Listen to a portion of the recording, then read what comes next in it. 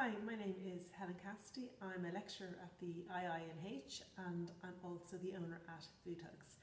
At my clinic I see quite a few females with hormonal issues, so I'm just going to talk about 3 things which you could do to try and support your hormones. The first thing is to consume phytoestrogens in your diet. Phytoestrogens are components of particular foods that help to balance female hormones. So whether your estrogen, for example, is too high, as might be the case if you have bad PMS, or if your estrogen level is a little bit too low, as in the case when you are entering into your perimenopausal stage. Phytoestrogens can help to balance that level so that you can bring it up a little bit or bring it down a little bit as required.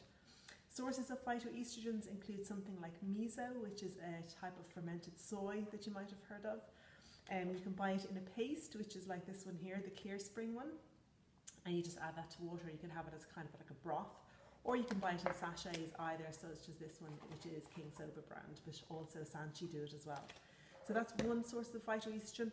Other sources of phytoestrogens include things like chickpeas, so including them in a curry, maybe halving the chicken that you have in a chicken curry and including some chickpeas instead, or buying hummus or making a hummus and having that every day, or something like lentils as well, again adding them to meatballs or adding them to a bolognese or including them in a salad. So trying to incorporate phytoestrogens into your diet every day is a good idea, and certainly I would be encouraging somebody who's in perimenopausal stage or who's experiencing symptoms like hot flushes or anxiety or insomnia to try and include 2 portions per day. The second thing I'm going to talk about are omega-3 oils, and I suppose it's really trying to get a balance between omega-6 and omega-3.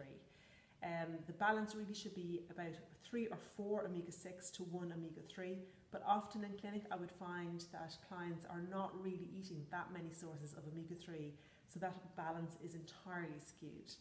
So sources of omega-3 include oily fish, so the likes of trout, salmon, sardines, mackerel. Buying some of those in their tinned form is absolutely fine, including them in a curry or buying it as a smoked salmon or a smoked mackerel, and trying to have that oily fish 2 or 3 times per week if possible.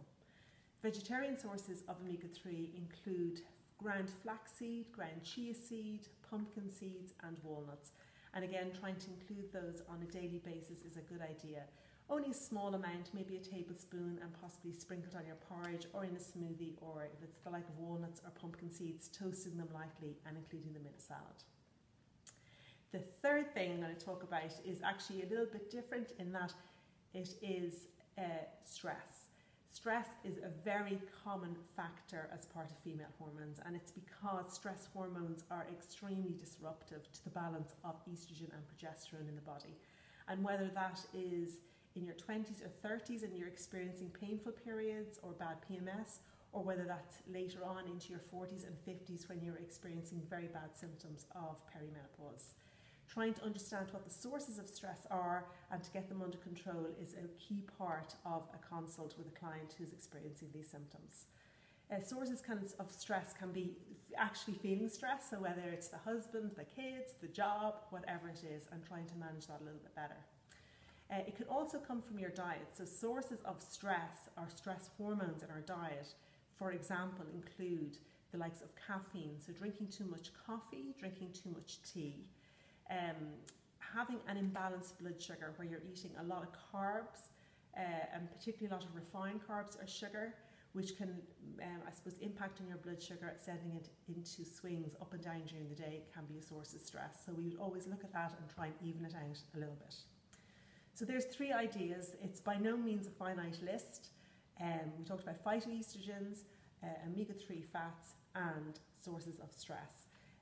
With any client who comes to see me, we'd obviously go through all the factors which may be impacting on female hormones and try and come up with a plan in order to support her.